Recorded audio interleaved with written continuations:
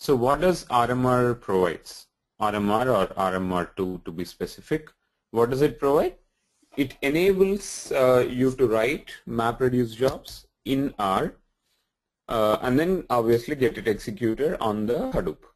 Okay. So what do we mean by write MapReduce jobs in R? It essentially means you're still in the MapReduce framework. So while coding, you are still in the frame of writing mappers, reducers, and all that. However, instead of writing in Java, you would be able to write in R. That's the only difference. So we have seen how to create functions in R, right?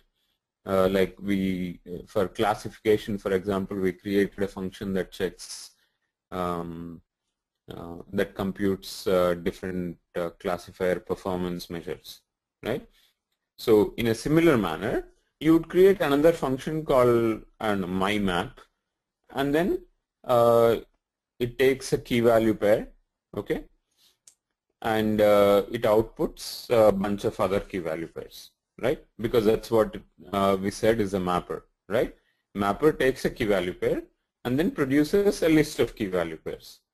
And in a similar manner, I'm going to write R function called myMap, which exactly takes a key value pair and then produces a list of key value pairs. Okay? That's all I need to make sure that function does. And as long as it has such an input and output characteristics, I can simply use it, use that function in the place of a map. Okay? And similarly, what does reduce do? Given for a key, given a list of values, right?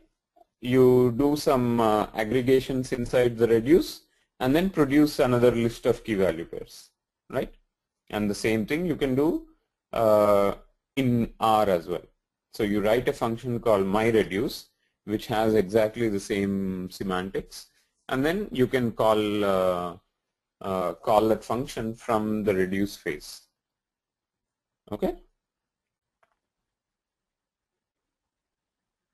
So by doing this, essentially you are able to run your programs on large data. Okay. Without these capabilities, what you had to do probably is either don't deal with the data at all because it's large, or you can simply sample a small subset so that it fits in your memory and then work with it. Okay. But that's if you don't have RMR2. Okay. And RMR2 enables you to execute one function called as MapReduce. Okay, this is an R function. So you call MapReduce function. It internally spawns a MapReduce job to get your work done.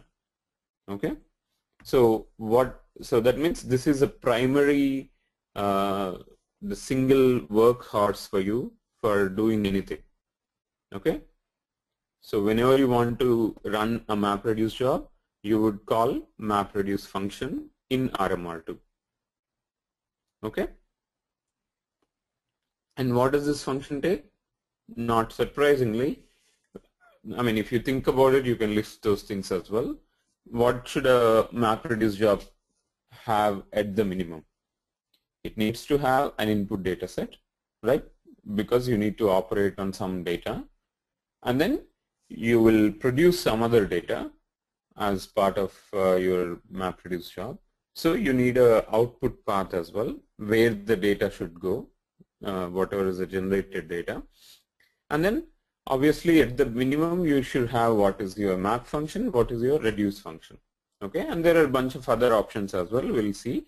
But at the minimum, these are the main stuff, right? And yeah, the latest versions also have support for Microsoft Hadoop distributions as well for Windows, but that's okay for now.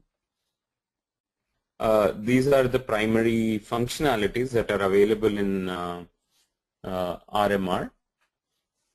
Okay, First one is a convenience package, which is a convenience feature, which is the ability to write key value pairs, okay, or ability to create key value pairs.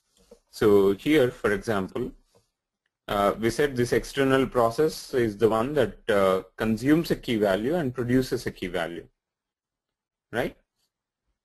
So in order to do that, obviously I need to have a mechanism to create key value pairs. And there is a function in RMR or RMR2 called keyval. You just pass in 2 arguments to it, and then it will create a key value out of those 2 arguments, and then you can use it in a regular MapReduce pipeline.